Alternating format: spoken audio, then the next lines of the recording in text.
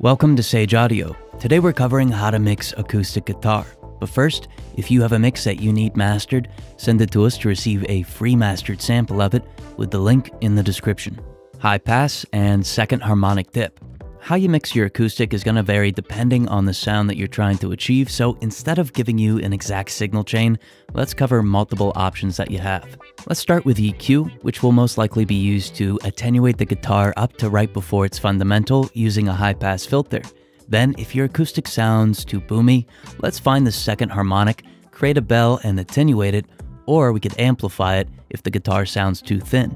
For our demonstrations, let's listen to a double-tracked acoustic that's a little too boomy.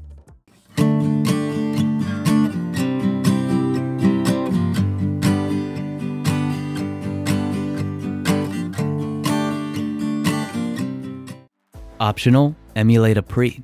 If you've recorded your acoustic with a Focusrite or PreSonus interface, that's totally fine, but it may sound a little too clean for what you're trying to achieve.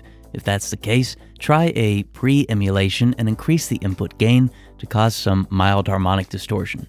Depending on the one that you choose, you might also have an EQ section with which you can make the changes that we performed in the previous chapter. So let's listen to the guitars run through this preamp and with the EQ enabled.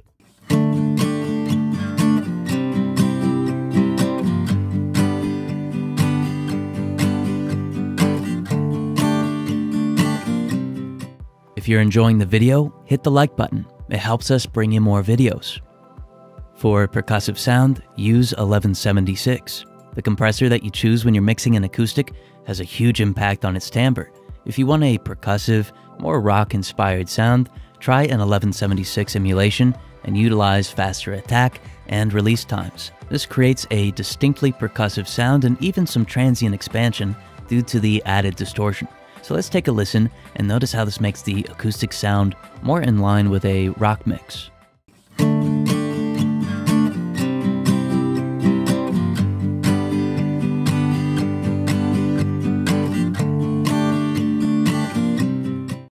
For a retro sound, use Retro STA. If you want your acoustic to sound more like it belongs on a Beatles record or other pop record from the 60s, an SDA emulation is going to work well. Its long release, along with distinct tube saturation, creates a really full and warm sound, as well as a very dynamically controlled one. I found this is a great way to create a full and warm acoustic without losing much high frequency detail. Let's take a listen to it.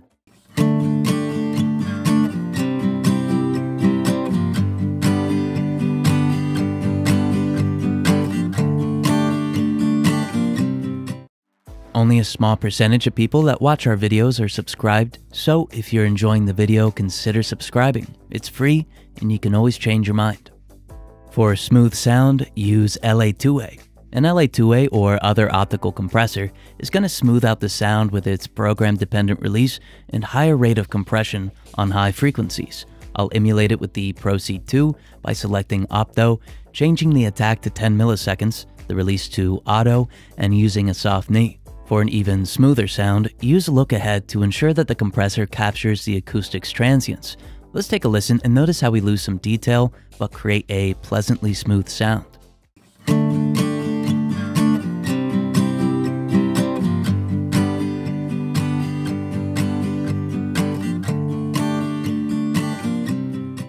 Transient acoustic with tube saturation. An alternative to compression is saturation, with which we will both compress and distort the signal. Tube saturation is going to add a strong second-ordered harmonic, meaning our acoustic is going to sound warm and full, but the transients will retain, if not gain some amplitude, creating a percussive sound. Now, this should sound somewhat similar to the Retro STA compression that we used earlier, but with distinct characteristics. Let's take a listen.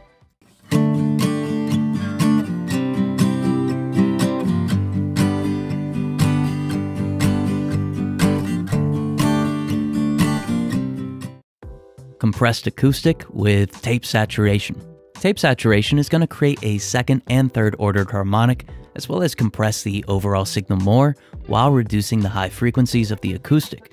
As a result, the acoustic is going to sound more complex and lose some of its transient and high frequency detail. This should sound a little similar to optical compression, but again, it'll have a distinct tone.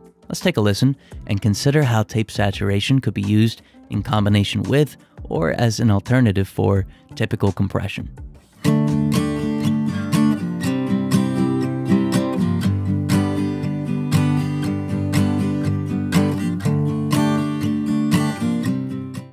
If you're enjoying the channel, join the community with the link in the description. Early reflection, 1 second reverb.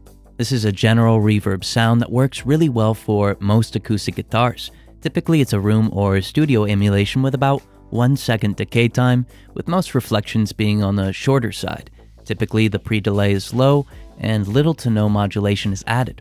Optionally, we can amplify some of the highs of the reverb to make the acoustic have a subtle shimmer to it. Let's take a listen to it at a higher level, but then blend it in and notice how it works both as an aggressive and a subtle effect.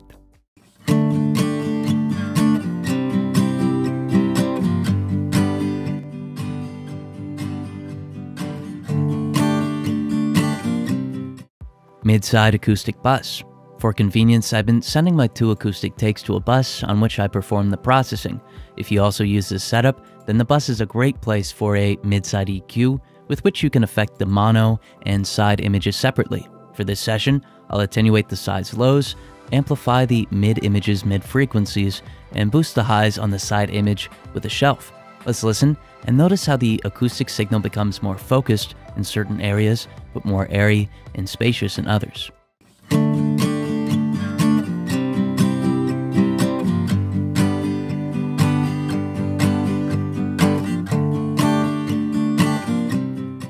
Stereo versus binaural panning. For this session, I've panned my 2 acoustic takes left and right using typical panning. This is going to cause natural stereo expansion due to the phase cancellation between the 2.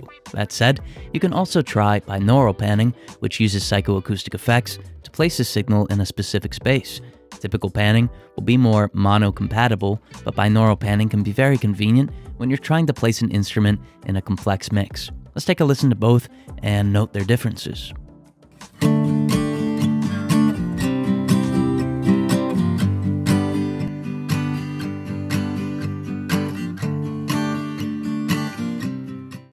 Unique mid-side trick.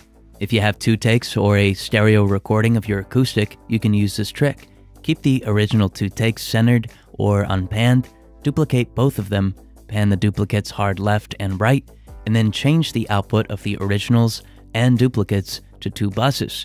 On the duplicates bus, use the free Voxingo plugin, MSED, and mute the mid. Now you have an isolated side image channel and an isolated mid image channel on which you can add whatever processing that you'd like. I like to use a transient expander on the acoustic side image since it gives it a really enjoyable dynamic sound. Let's take a listen.